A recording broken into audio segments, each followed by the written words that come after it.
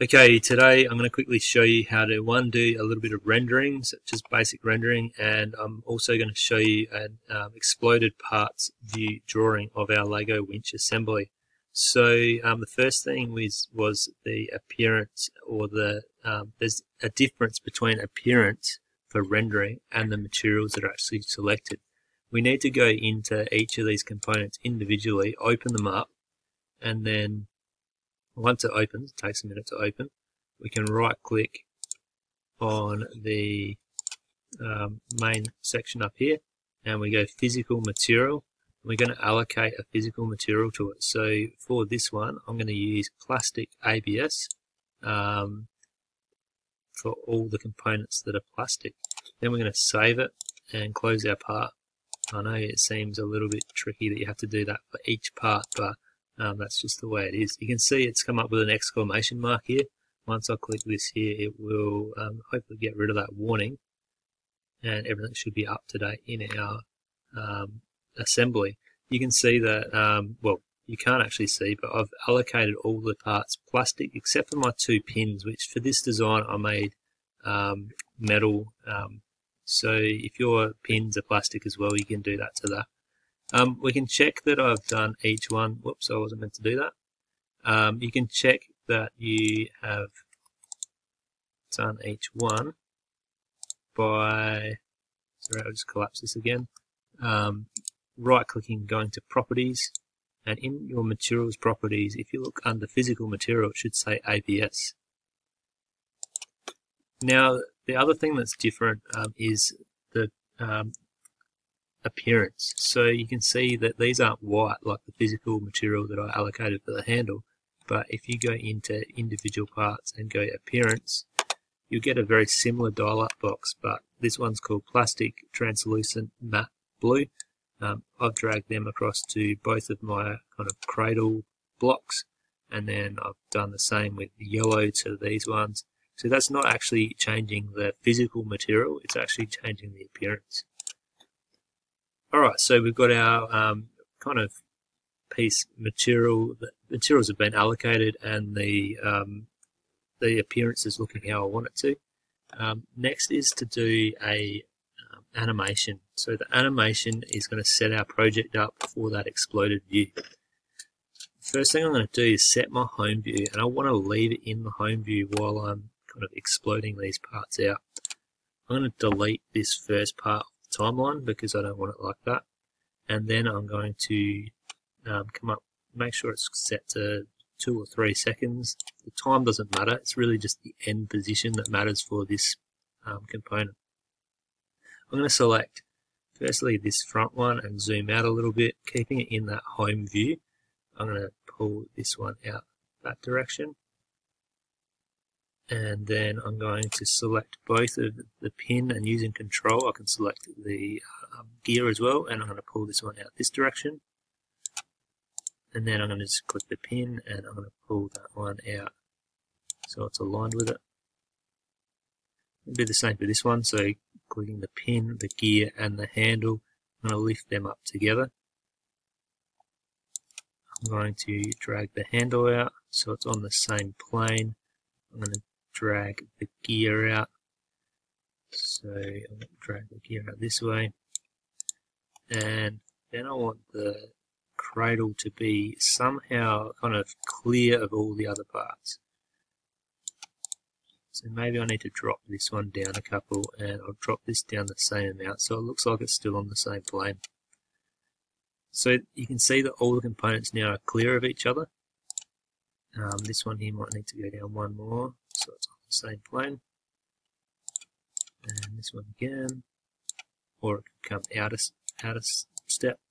So that's looking pretty good. So that's my exploded view kind of all lined up. You can see there's clearance between each component. I'll click OK, and if I play that animation now, everything comes apart. Ideally, as it kind of exits this here, it would kind of like not go through that, but we're not looking for an animation that kind of is going to be a recording. We're just looking at this end product, which is here. So I'm going to save that so everything's saved together, and we're going to do our drawing from animation. Before we do this drawing from animation section, we're going to come over here and we're going to check our preferences. Within preferences, there's a few changes we might need to make if we haven't done this in our account. So if we go to drawing and then we go, we should have ISO selected. Unit should be in millimeters.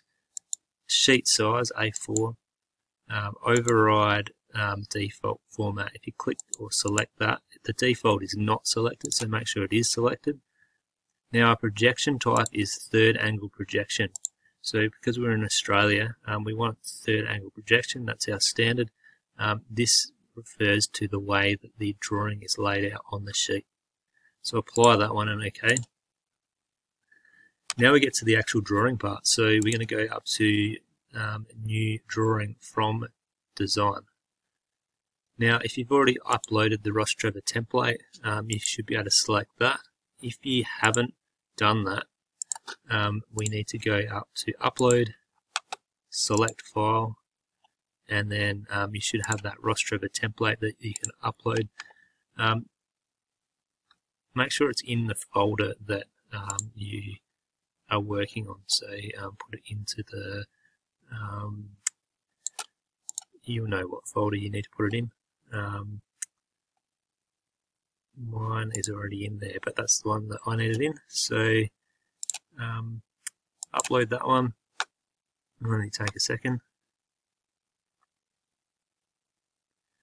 Alright, so let's get into this drawing. So the third time, new drawing from animation. Now we've got our animation. Storyboard 1 refers to this here, so you can actually do several animations and refer to that. Drawing, create new, and we're going to use the template. If you do not have the template, you can just use the standard Fusion one. Once you click OK, it should automatically scale your work to an appropriate size. So that's looking pretty good. It's the same view as our home view, and if you want to make it slightly bigger, you can change the scale here. I'm happy with this scale because we've got some more work to do next to it. We're going to go to this table here. That's our parts table, and we're going to click there. You can see it's already put some balloons on here, labeling our parts. Interesting that it has missed this one here. So it's probably because this part 2, there's quantity 2 of them, so there are 60mm M4 times 1 steel hex head bolt. That's kind of why this one's still and the other ones are all plastic. So this is referring to everything that you've done already. Your materials, they're all set up that we did at the start of this video. The description, there is no description link to it, so what I can do is double click this and turn the description off unless you want to write something in there. And it refers to all our part names that we saved along the way. So if your spelling is wrong in here, or you need to change the part name, there's a way of doing that by going back in here, opening up your parts, and come up and go rename and save, and then update this one. So do a save on this one, and it will update in the parts list. That's why it's always important to save your files appropriately as you're working.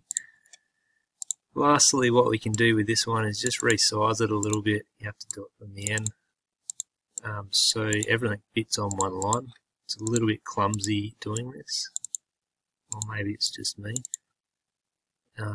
So that's all sitting nicely. You can see we need most of this space. Now I will realign these. You can see they're nice and straight along here. That's really good. You want it looking really neat. You could go back in and pull this bolt out a bit in that animation, or you can move this around so it's working for us. You can move the end points as well, so you can see that's clear.